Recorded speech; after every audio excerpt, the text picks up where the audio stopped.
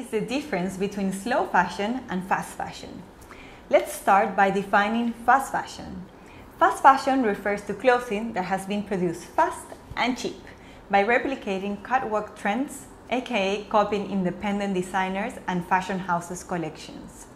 At the end of the 90s, fashion started speeding up as brands were looking for new ways in which to increase their profits, leaving behind the Four Seasons framework in which fashion usually delivered new styles when the weather changed.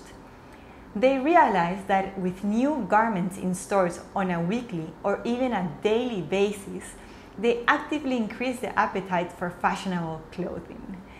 And at the same time, they avoid markdowns, which cuts into margins. So they stopped replenishing their stock and instead replaced items that sell out with new items, generating a collective urgency among consumers that if you don't buy it right now, you will never find it again, and oh my God, please no. Nowadays, even traditional fashion houses have more than 4 collections a year. They usually call it cruise or resort, just to keep up with the market. Sadly, it is only to be copied by fast fashion brands. The negative impact of fast fashion includes the use of cheap and toxic textile dyes and the pressure to reduce costs and speed up production, meaning that environmental and human rights are ignored in the name of profit. So now that you have all this info, do you really want to continue supporting this destructive business model? On the other hand, we have slow fashion, that is the movement of designing, creating, and buying garments for quality and longevity. It encourages slower production schedules, fair wages, lower carbon footprints, and zero waste.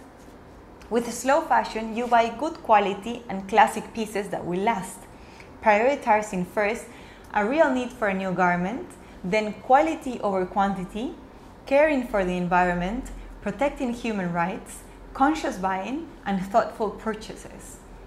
Slow fashion is not about never ever again buying new clothes. Rather, it's about making more informed, thoughtful decisions about our purchases.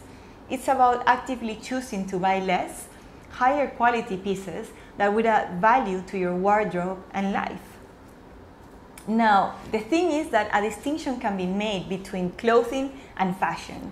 Clothing can be described as answering material or psychological needs, as in a coat offering warmth, whereas fashion operates primarily at a symbolic level.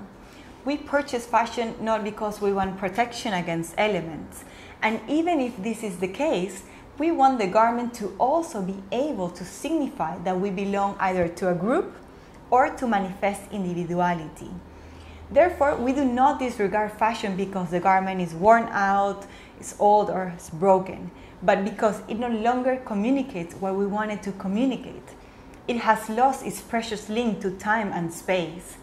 Slow and fast fashion are commonly perceived as opposites and associated either with positive or negative qualities, depending on whether the context is financial viability or the well-being of ecosystems and people. I invite you to meditate on this subject and seek an appropriate response, taking into account the environmental challenge we face and your own real and diverse relationship with fashion. As always, if you have any questions or you would like me to explain further, please let me know in the comments down below. And thank you for being here and being part of the change. You are amazing, and I will see you on my next video.